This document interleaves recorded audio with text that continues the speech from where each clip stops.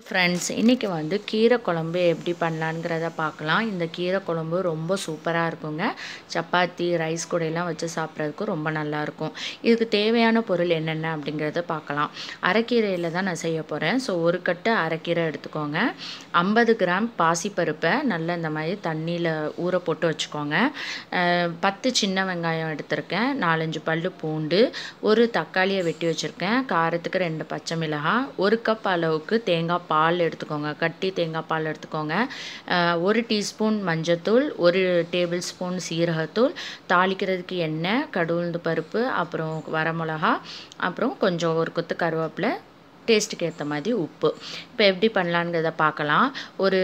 ஒரு கடாயில் வந்து பாசிப்பருப்பு போட்டு தண்ணி விட்டு அதில் வந்து வெங்காயம், பூண்டு, அப்புறம் நம்ம வச்சுருக்கிற தக்காளி, பச்சை மிளகாய் இதையெல்லாம் போட்டு நல்லா வேக வச்சுருங்க. ஸோ மூடி வச்சு ஒரு 15 நிமிஷம் மீடியம் லெவல் ஹீட்டில் வச்சு நல்லா வேக வச்சுக்கோங்க. இப்போ 15 நிமிஷம் கழித்து பார்த்திங்கன்னா நல்லா வெந்திருக்கும். இந்த டைமில் வந்து நம்ம வச்சுருக்கிற அரைக்கீரையை நம்ம சேர்த்துடலாம். சேர்த்துட்டு எல்லாத்தையும் நல்லா மிக்ஸ் பண்ணி விட்டுட்டு திரும்பியும் மூடி வச்சு ஒரு 10 நிமிஷம் நல்லா குக் பண்ணிக்கோங்க.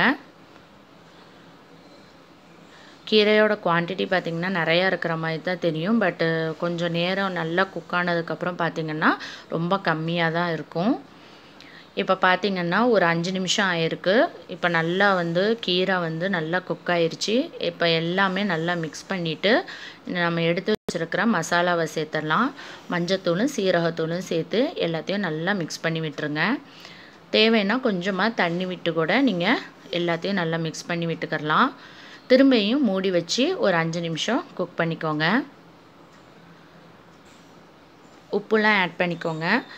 இப்போ மூடி வச்சு ஒரு 5 நிமிஷம் கழித்து பார்க்கலாம். இப்போ 5 நிமிஷம் ஆயிருக்கு பாருங்கள், நல்லா குக் ஆயிடுச்சு. இப்போ இந்த டைமில் நம்ம எடுத்து வச்சுருக்கிற தேங்காய் பாலை ஆட் பண்ணிடலாம்.